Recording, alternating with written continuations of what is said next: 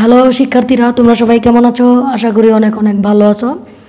আজকে আমাদের আলোচনার বিষয় হচ্ছে ফিনান্স, নবম দশম শ্রেণী। তো নবম দশম শ্রেণীর ফিনান্সের আমি গত দুইটা ভিডিও তোমাদেরকে দিয়ে দিছি, প্রথম অধ্যায় এবং দ্বিতীয় অধ্যায়। এই দুইটা অধ্যায় অবশ্য এরকম না বুঝাইলেও তোমরা পারবা, তারপরেও যদি একটু আলোচনার কিছু ছিল ওইটা আমি দিয়ে দিলাম। তো এখন আজকে হলো আমার আলোচনা করার বিষয় হচ্ছে আজকে ফিনান্সের তৃতীয় অধ্যায়। আর এই যারা নবম দশম শ্রেণীতে আছো তোমাদেরকে বলি, ফিনান্সের তৃতীয় অধ্যায় থেকে শুরু করে শেষ পর্যন্ত প্রত্যেকটা অধ্যায় খুবই গুরুত্বপূর্ণ। এখন একটা অধ্যায় তোমরা আমার ভিডিও অবশ্যই মিস করবা না, কারণ প্রত্যেকটা অধ্যায় খুবই গুরুত্বপূর্ণ এবং বোঝার মতো অনেক কিছু আছে। তো আজকে যেহেতু আমি তৃতীয় অধ্যায় নিয়ে আলোচনা করতেছি, তৃতীয় অধ্যায়ে অবশ্যই আমরা অঙ্ক পাবো, আর এটা সম্পূর্ণ একটা অঙ্কের অধ্যায়, তৃতীয় অধ্যায়। তো শুরু করার আগে আমি একটি কথা বলতে চাই, সেটা হচ্ছে তোমরা যারা এখনও আমার চ্যানেল সাবস্ক্রাইব করো নাই, তোমাদেরকে অনুরোধ করলাম তোমরা অবশ্যই সাবস্ক্রাইব করে রাখো। আর সাবস্ক্রাইব করার পর দেখবা একটা বেল আইকন আসছে, ওইটাতে ক্লিক করে বেল আইকনটাতে ক্লিক করে রাখবা, যেন আমি ভিডিও আপলোড করার সাথে সাথে প্রত্যেকটা ভিডিওর একটা করে নোটিফিকেশন তোমরা পেয়ে যাও। তো চলো শুরু করি। ফার্স্ট অফ অল আমাদেরকে দেখতে হবে আলোচ্য বিষয়সমূহ। এই অধ্যায়টাতে আমরা আলোচনা করার মতো কি কি টপিক আমরা পাবো। আচ্ছা, অর্থের সময় মূল্যের ধারণা সম্পর্কে আমরা জানবো, অর্থের সময় পছন্দ তথ্য আমরা জানবো, অর্থের বর্তমান মূল্য এবং ভবিষ্যৎ মূল্যের মধ্যে সম্পর্কটা কি সেটা জানবো। তারপর উপাদানসমূহ কি, এই উপাদানগুলো দেওয়া থাকে, আমরা একটা অঙ্ক করতে পারবো, এরকম উপাদানগুলো দেওয়া থাকে। সেটা কি FV যেটাকে বলে, এটাকে যদি আমি পূর্ণরূপ লিখি তাহলে হচ্ছে ফিউচার ভ্যালু, আবার লিখি PV, এটাকে যদি আমরা পূর্ণরূপ করি তাহলে লিখবো আমরা প্রেজেন্ট ভ্যালু। তারপরে লিখি I ইন্টারেস্ট, যেটাকে আমরা সুদ বলি। তারপরে N হচ্ছে নাম্বার অফ ইয়ার অথবা টাইম, তোমরা যেটাই বলো, হ্যাঁ, সময় আর কি। আর M হচ্ছে নাম্বার অফ কম্পাউন্ডিং, চক্রবৃদ্ধির সংখ্যা। তারপর হচ্ছে EAR, যেটা খুবই ইম্পর্ট্যান্ট আমাদের আজকের এই অধ্যায়ের জন্য, ইফেক্টিভ অ্যানুয়াল রেট। আর প্রথম দিক দিয়ে যে আমাদের কয়েকটা সূত্র শিখতে হবে, এর মধ্যে ইফেক্টিভ অ্যানুয়াল রেটটা খুবই ইম্পর্ট্যান্ট। আচ্ছা, প্রত্যেকটাই ইম্পর্ট্যান্ট, তারপরে এটাও একটু বেশি ইম্পর্ট্যান্ট আর কি। তারপরে এই অধ্যায়ে আলোচনার বিষয় হচ্ছে প্রকৃত সুদের হার কিভাবে নির্ণয় করতে হয়, ঋণের কিস্তি কিভাবে নির্ণয় করতে হয়, সঞ্চয় স্কিমের ভবিষ্যৎ মূল্য কিভাবে নির্ণয় করতে হয়, এইগুলো আমরা এই অধ্যায়তে আলোচনা করে দিব। অর্থের সময় মূল্যের ধারণা সেটা কি, দেখো, সময়ের পরিবর্তনের সঙ্গে সঙ্গে, এখন দেখো, সময়ের পরিবর্তনের সঙ্গে সঙ্গে অর্থের মূল্যের যে তারতম্য বা পরিবর্তন ঘটে তাকে অর্থের সময় মূল্য বলে। যেমন আমি যখন মেট্রিক পাস করি, SSC দেই, তখন সাল হচ্ছে 2008, আর আমি ইন্টার দিই 2010-এ। আচ্ছা, 2008 সালে আমি 1 টাকা দিয়ে যে কোনো কিছু কিনতে পারতাম, সেটা কিন্তু এখন আর কিনতে পারবো না। কেন? কারণ অর্থের যে মান সেটার পরিবর্তন হয়ে গেছে। অনেক আগে 1 টাকা দিয়ে অনেক কিছু পাওয়া যেত, যেমন অনেক আগে আমার দেখার মধ্যে আমি দেখছি যে এক হালি ডিম আমি দেখছি যে 12 টাকা। আর এখন তোমরা যদি ওই ডিম কিনতে যাও তাহলে এক হালি কিনতে হলে তোমাদেরকে অবশ্যই 30 টাকা পেড করতে হবে। তার দেখো অর্থের কতটুকু পরিবর্তন ঘটে গেছে। এর মধ্যে আবার আরেকটু দেখো, আমি যদি চালের কথা বলি, আমি আমার নিজের চোখে দেখা, আমি দেখছি যে চালের কেজি 12 থেকে 14 টাকা ছিল, 12 টাকা 14 টাকা, একদম ভালো কোয়ালিটির চাল যেগুলো 14 টাকা ছিল। এটা কত সাল? 2007-08-এর দিকে হবে। কিন্তু এখন তোমরা দেখো 1 কেজি চালের মূল্য কত দাঁড়াইছে। তার অর্থের মানের যে মূল্য, অর্থের মূল্য পরিবর্তন হয়েছে। আগের 1 টাকা দিয়ে আমরা যা পাইতাম, এখনকার 1 টাকা দিয়ে আমরা তা পাবো না। এটাই অর্থের সময় মূল্যের এটা একটা ধারণা। যেমন আজকের 100 টাকা এবং আজ থেকে 1 বছর পরের 100 টাকার মূল্য কখনোই সমান নয়। এভাবে সময়ের পরিবর্তনের সঙ্গে সঙ্গে ভবিষ্যতে প্রাপ্ত অর্থের এই পরিবর্তনের ধারণাকেই অর্থের সময়মূল্য বলে। আশা করি অর্থের সময়মূল্য এই কনসেপ্টটা ক্লিয়ার হয়েছে।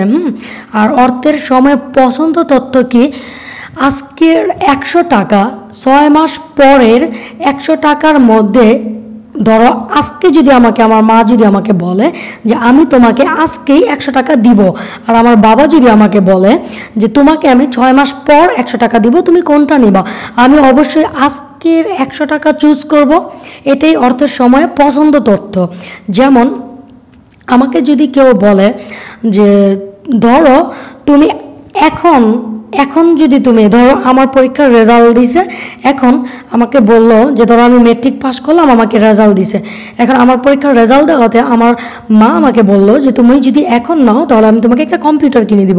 হ্যাঁ, আচ্ছা, এখন আমার বাবা বলছে তুমি যদি ইন্টারমিডিয়েট পাস করো তখন তুমি কি করবা, যদি ইন্টারে যদি তুমি ভালো রেজাল্ট করো তাহলে আমি তোমাকে একটা কম্পিউটার দিব। এখন আমি কি আমার মায়েরটা চুজ করবো নাকি বাবারটা চুজ করবো? অবশ্যই আমার মায়েরটা, কারণ এই মুহূর্তে আমি যেটা পাবো সেটাই আমি নিয়ে নিব। আচ্ছা, তারপরে হয় না আবার মাঝে মধ্যে মানুষ কম পেল, যেমন এটা আমার লাভ, আবার কম যদি পাই সেটার ক্ষেত্রে যদি এমন যদি হয় যে তোমাকে আমি এবার এখন মানে এই বছর তোমাকে আমি, ধরো যদি কেউ বললো যে এই বছর আমি তোমাকে 2টা জামা কিনে দেবো, এখন 5 বছর পর যদি তুমি নাও তাহলে তোমাকে আমি 10টা জামা কিনে দিব, কিন্তু তুমি কি করবা 5 বছর পরের জন্য কিন্তু ওয়েট করবা না, তুমি এই বছরই 2টা জামা নিয়ে নিবা। তাহলে এইটা হলো কি অর্থের সময় পছন্দ তথ্য। আচ্ছা, অর্থের বর্তমান মূল্য এবং ভবিষ্যৎ মূল্যের মধ্যে একটা সম্পর্ক, সেটা কি দেখো। আচ্ছা, ভবিষ্যতে প্রাপ্ত টাকা আজকের মূল্যকে, ভবিষ্যতে প্রাপ্ত টাকার আজকের যে মূল্য সেটা হচ্ছে বর্তমান মূল্য। আবার ভবিষ্যতে কোনো নির্দিষ্ট কাজে নির্দিষ্ট পরিমাণ অর্থের প্রয়োজন হলে বর্তমানে কত টাকা সঞ্চয় করতে হবে তা বের করার জন্য বর্তমান মূল্য নির্ণয় করা হয়ে থাকে, মানে বর্তমান মূল্য নির্ণয় করার ধারণা ব্যবহার করা হয়ে থাকে। কথাটা হয়তো বুঝো নাই, মানে ভবিষ্যতে কোনো নির্দিষ্ট কাজে নির্দিষ্ট পরিমাণ অর্থের প্রয়োজন হলে, ধরো আমি ভবিষ্যতে একটা কম্পিউটার ক্রয় করব, এটার জন্য আমাকে টাকা সঞ্চয় করতে হবে। এখন আমাকে কত টাকা সঞ্চয় করতে হবে যে 5 বছর পর আমি একটা কম্পিউটার যদি নেই আমার কত টাকা খরচ পড়বে, সেটা অনুযায়ী যদি আমি এখন কত টাকা সঞ্চয় করতে হবে আমাকে সেটা যদি বের করতে চাই, তাহলে বর্তমান মূল্য নির্ণয় করার যে ধারণা সেটা ব্যবহার করা হয়। বর্তমান মূল্য নির্ণয় করার কৌশলকে বাট্যাকরণ বলে। আচ্ছা, আবার আজকে একটি নির্দিষ্ট পরিমাণ টাকা নির্দিষ্ট সুদের হারে কোথাও বিনিয়োগ করা হলে ভবিষ্যতে নির্দিষ্ট সময় পরে যে নগদ অর্থ পাওয়া যাবে তাকে ভবিষ্যৎ মূল্য বলে। আমি একটু শর্টকাটে বলে দিই, আজকে এই মুহূর্তে আমি যদি কোথাও কোনো টাকা যদি আমি ইনভেস্ট করি বা কোথাও কোনো টাকা যদি আমি জমা রাখি সুদের বিনিময়ে, তাহলে ভবিষ্যতে আমি নগদ অর্থ বাবদ হয়তো সুদ আসল সহ অথবা শুধুমাত্র আসল বা মাসে মাসে আমি একটা সুদ পেতে পারি, তো সুদ আসল সহ আমি যে পাবো ভবিষ্যতে সেটা হচ্ছে ভবিষ্যৎ মূল্য। এখন এটা ছোট হাতের লেখা উচিত ছিল, আমি বড় হাতে লিখে দিছি। নাম্বার অফ কম্পাউন্ডিং নির্ণয় করার একটা নিয়ম আছে, এই নিয়মটা একটু দেখো। যদি অর্ধবার্ষিক বললে আমাকে অবশ্যই 12কে 6 দ্বারা ভাগ করতে হবে, রেজাল্ট পাবো আমরা 2, তাহলে এর পরিমাণ হবে কত? 2। আচ্ছা, ত্রৈমাসিক যদি বলে তাহলে আমরা 12কে ত্রৈমাসিক 3 দ্বারা ভাগ করে দিব, রেজাল্ট আসে 4, তার মানে m = আমাদের দাঁড়ালো আজকে কত? 4। তারপর যদি মান্থলি বলে তাহলে 12কে আমরা 1 দ্বারা ভাগ করে দিব, রেজাল্ট আসবে 12। এটা কি দেখো, রেজাল্ট তো 12 আসছে। এখন আমার এর পরিমাণ অবশ্যই কি 12। তারপর দৈনিক যদি বলে তাহলে এর পরিমাণ m = 365। আবার সাপ্তাহিক যদি বলে তাহলে 365কে আমরা 7 দ্বারা ভাগ করলে রেজাল্ট আসে 52, তার মানে মানে সাপ্তাহিক যদি বলা থাকে তাহলে আমরা m ইকুয়াল টু 52 ব্যবহার করে দিব। পাক্ষিক যদি বলে তাহলে 365কে আমরা অবশ্যই 15 দ্বারা ভাগ করে দিব, তখন আমাদের পাক্ষিক মানে 15 দিন পর পর। আচ্ছা, তো পাক্ষিক মানে হচ্ছে 15 দিন পর পর। 365কে 15 দ্বারা ভাগ করো, তাহলে দেখো রেজাল্ট কত আসে, 24। হ্যাঁ, তাহলে আমাদের আজকে m ইকুয়াল টু কত দাঁড়ালো, 24। এখন অর্থের সময় মূল্যের সূত্রসমূহ এবং তার প্রয়োগ সম্পর্কে আমরা আলোচনা করব। দেখো, বর্তমান মূল্য যদি উল্লেখ থাকে এই ক্ষেত্রে আমরা কি করব, 10% সুদে বর্তমানের 100 টাকা 2 বছর পরে কত টাকা হবে। ওকে, তো এখানে পিভি ইকুয়াল টু 100। এখন আমার কোয়েশ্চেন হলো, তোমরা কি বুঝতে পারছো এই একটা লাইনের মধ্যে কতগুলো কথা বলছে? দেখো, 10% সুদে, আচ্ছা তাহলে সুদের পরিমাণ 10%, বর্তমানের 100 টাকা, তার মানে প্রেজেন্ট ভ্যালু ইকুয়াল টু 100 টাকা। 2 বছর পর তাহলে আমরা পেলাম n ইকুয়াল টু 2 ইয়ার, তারপরে কত টাকা হবে এটা জিজ্ঞেস করছে, তার মানে আমরা বুঝতেছি যে ভবিষ্যতে কত টাকা হবে, তাই তো। আর আরেকটা কথা, অনেকেই বলে যে ম্যাম আমরা যে অঙ্ক করব আমরা কিন্তু বুঝি না যে কি অঙ্ক করব, মানে আমাদেরকে রিকোয়ারমেন্ট অনুযায়ী কি কি করতে হবে সেটা আমরা অনেক সময় বুঝি না। কেন বুঝবা না, কিভাবে বুঝবা, সেটাই আজকে আমার এই ভিডিওতে তোমরা জেনে যাবা। ঠিক আছে, আমি হোপফুলি তোমরা এই ভিডিওটা যদি একটু মনোযোগ সহকারে দেখো তাহলে এই অর্থের সময় মূল্য নিয়ে যত রকমের অঙ্ক আছে আশা করি তোমরা পেরে যাবা। আচ্ছা, অর্থের সময় মূল্য, আমি প্রথমে একটা কথা বলে নেই যে তোমরা যারা প্রথমে অঙ্ক শুরু করো, অঙ্ক শুরু করার আগে তোমরা প্রথমে উদ্দীপক অথবা রিকোয়ারমেন্ট খুব ভালোভাবে পড়ে নিবা। এটাতে কি কি এলিমেন্টগুলো দেওয়া আছে সেইগুলো ফাইন্ড আউট করার চেষ্টা করবা। দেখো, 10% সুদ আমি লিখতে পারি আই ইকুয়াল টু 10%, 100 টাকা বর্তমানের, তাহলে আমি লিখতে পারি পিভি ইকুয়াল টু 100 টাকা 2 বছর, তাহলে এন ইকুয়াল টু 2 বছর। আর এটাতে তাহলে বর্তমান, এখানে তোমাদের পরীক্ষার হলে কিন্তু এই কথাটা লেখা থাকবে না যে বর্তমান মূল্য উল্লেখ থাকলে কিভাবে অঙ্ক করতে হবে, এইটা উল্লেখ থাকবে না। এরকম একটা থাকবে, মানে একটা কোয়েশ্চেন থাকবে, ওই কোয়েশ্চেনের আনসার তোমাদেরকে করতে হবে। তো আমাদেরকে বলছে 2 বছর পরে কত টাকা আমরা পাবো, তো 2 বছর পর যেহেতু একটা টাকা পেতে যাচ্ছি সেটা অবশ্যই কি হবে, অবশ্যই সেটা ফিউচার ভ্যালু হবে। তার মানে আমাদেরকে আজকে ফিউচার ভ্যালু নির্ণয় করতে হবে। তাহলে দেখো, আমরা জানি future value equal to present value into 1 plus I to the power n। এখন এটা হচ্ছে সূত্র, তোমরা এটা একদম মুখস্থ, ঠোঁটস্থ, কণ্ঠস্থ, হৃদয়স্থ, কি করতে হবে সেটা করে রাখো। তারপর দেখো, এই পিবির জায়গায় মান বসায় দাও 1000 টাকা, 100 টাকা, 1 প্লাস এই আয়ের মান বসায় দাও 0.10। এখানে আমি দেখো এই যে এটাকে আমরা কিভাবে 0.10 নিয়ে আসছি, এই 100% মানেই শতকরা, শতকরা মানেই কি 100, তাহলে শতকরা মানে যদি আমাদের 100 হয় তাহলে আমরা 10কে অবশ্যই 100 দ্বারা ভাগ করে দিব, তাহলে 0.010 চলে আসবে। ওকে, তারপর দেখো এটার উপরে পাওয়ার বসায় দাও। সাইন্টিফিক ক্যালকুলেটর দিয়েই করাই শ্রেয়, অনেকে করে কি না যে পাওয়ার যেহেতু 2 আছে এটাকে 2 বার গুণ করে দেয়, কিন্তু হবে, কিন্তু সাইন্টিফিক ক্যালকুলেটর দিয়ে করাই উত্তম। এটা গুণ করো, তারপর রেজাল্ট বের হয়েছে 121 টাকা উত্তর। দেখো, ভবিষ্যৎ মূল্য যদি উল্লেখ থাকে এই ক্ষেত্রে কেমন থাকতে পারে, 10% সুদে, ইয়েস আমরা পেয়ে গেলাম আই ইকুয়াল টু 10%, 2 বছর পরের, আচ্ছা 2 বছর, তাহলে এন ইকুয়াল টু 2 ইয়ার। আচ্ছা, 2 বছর পরের 100 টাকা, তাহলে এটা তো অবশ্যই আমাদের বর্তমান মূল্য দেওয়া না, এটা হচ্ছে 2 বছর পরের 100 টাকা, তার মানে এটা আমাদের ফিউচারের 100 টাকা, ভবিষ্যতের 100 টাকা। তাহলে এখানে অবশ্যই ফিউচার ভ্যালু ইকুয়াল টু 100 টাকা দেওয়া আছে এবং বলছে যে বর্তমান মূল্য কত, মানে এই মুহূর্তে বর্তমানে মূল্য কত। আমরা এটার সূত্র কি জানি, আমরা জানি ফিউচার ভ্যালু ইকুয়াল টু, মানে sorry, present value equal to future value divided 1 plus I to the power n। তোমরা ওই প্রথম সূত্রের সাথে দ্বিতীয় সূত্রের একটু যদি মিল করো তাহলে তোমরা অচিরে বুঝে যাবে। একটু খেয়াল করো, এখানে ছিল future value equal to present value গুণ 1 plus I to the power n। তোমরা যারা 9-10-এ তোমরা সমাধানের অঙ্ক হয়তোবা করেছো, সমাধানের অঙ্ক যদি করে থাকো, একটা জিনিস দেখো, আমি যদি আজকে এই এতটুকু অংশকে যদি এই পাশে নিয়ে আসি তাহলে এটা আছে গুণ অবস্থায়, এ পাশে আসলে তার অবস্থা হয়ে যাবে ভাগ অবস্থায় সে হয়ে যাবে। তাহলে যে 1 plus I to the power N এটাকে এখানে নিয়ে আসো, তাহলে এফ বি নিচে হলো 1 plus I to the power N, R PB কিন্তু এখানেই রয়ে গেল। এটা হচ্ছে মানে আমি ফিউচার ভ্যালু থেকে যখন প্রেজেন্ট ভ্যালু মানে ফিউচার ভ্যালু প্রেজেন্ট ভ্যালু দিয়ে যখন আমরা ফিউচার ভ্যালু নির্ণয় করব তখন হবে গুণ, আর ফিউচার ভ্যালু থেকে যখন আমরা আবার পিছনে ব্যাক করব মানে প্রেজেন্ট ভ্যালুতে চলে আসবো সেটা হবে কি ভাগ। আই গেস তোমরা বুঝতে পেরেছ। তারপরে সূত্র যদি পারো মানগুলা বসাও, বসালে রেজাল্ট আসে 82.64 টাকা, এটাই উত্তর। আচ্ছা ঠিক আছে।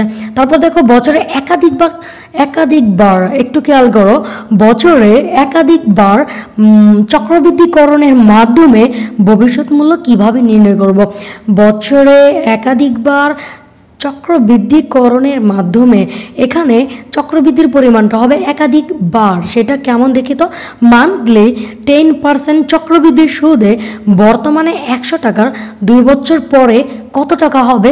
ওকে, তাহলে বলছে মান্থলি 10%, তার মানে প্রতি মাসে 10% সুদ দিবে তোমাকে সে, তাও চক্রবৃদ্ধি সুদ দিবে।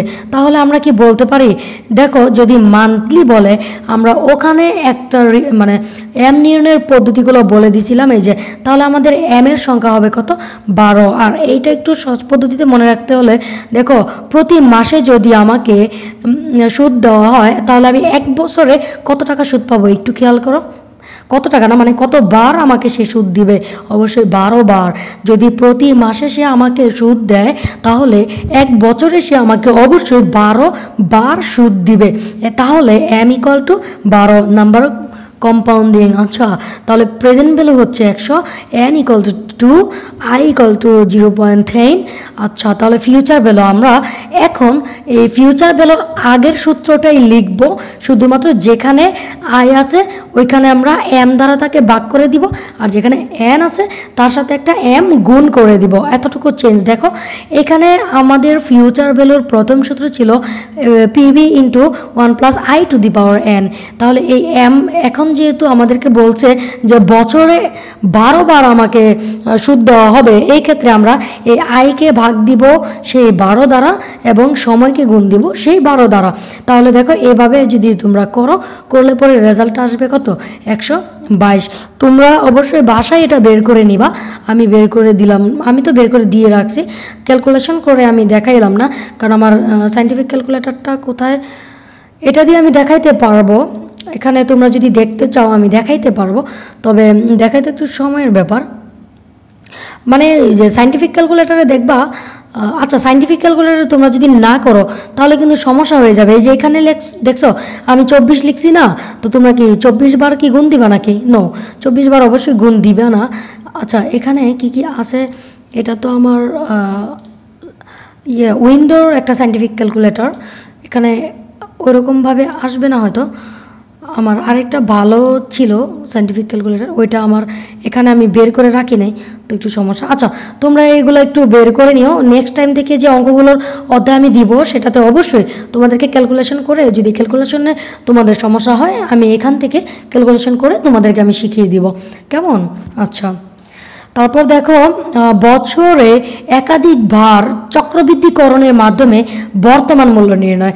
বর্তমানে যদি আমি ফিরে আসি, তুমি একটা জিনিস খেয়াল করো, তুমি একটা জায়গায় যদি বাসে যাও সেখান থেকে কিন্তু তুমি যদি দূরের একটা পথ না, বাসে তুমি উঠলে মোটামুটি তো ভালো দূরত্ব হবে, সেখানে তুমি হেঁটে আসবা না, তুমি আবার বাসে রিটার্ন চলে আসবা। আচ্ছা, এখন আমার কথা হচ্ছে আমরা যে স্থানে গুণ করে চলে গেছিলাম, আমি যদি পূর্বের অবস্থানে ফিরে আসতে চাই তাহলে সেটাকে আমরা ভাগ করে অবশ্যই চলে আসতে হবে। এখানে দেখো বছরে একাধিকবার ভাগটাকরণের মাধ্যমে বর্তমান মূল্য যদি নির্ণয় করতে বলে তাহলে মান্থলি 10% চক্রবৃদ্ধির সুদে, তার মানে সে আমাকে প্রতি মাসে 10% চক্রবৃদ্ধি সুদ দিয়ে দিবে।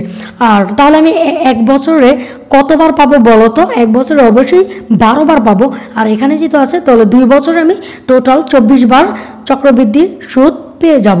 আচ্ছা 2 বছর পরের 100 টাকা, তার মানে এখানে future value equal to 100, N equal to 2, তারপরে I equal to 10 R M equal to 12 as usual, R present value equal to what, এটাই আমাদেরকে নির্ণয় করতে হবে। এখন আমরা জানি present value equal to future value, আর ওই যে নিচের এই যে এটা লিখে দিব, কারণ ওই পিভির সাথে যেই ব্যাপারটা গৌণ অবস্থায় ছিল সেটা ফিউচারের সাথে এখন এসে ভাগ হয়ে গেছে, জাস্ট এতটুকু। তো তোমরা ক্যালকুলেশন করে নিও, উত্তর আসবে কত দেখছো, 81.97। আচ্ছা ঠিক আছে, this is the last for today. এটা বললেই হয়তো আমাদের আজকে টাইম ভ্যালু অফ মানি মানে অর্থের সময় মূল্য এই অধ্যায়টা শেষ হয়ে যাবে।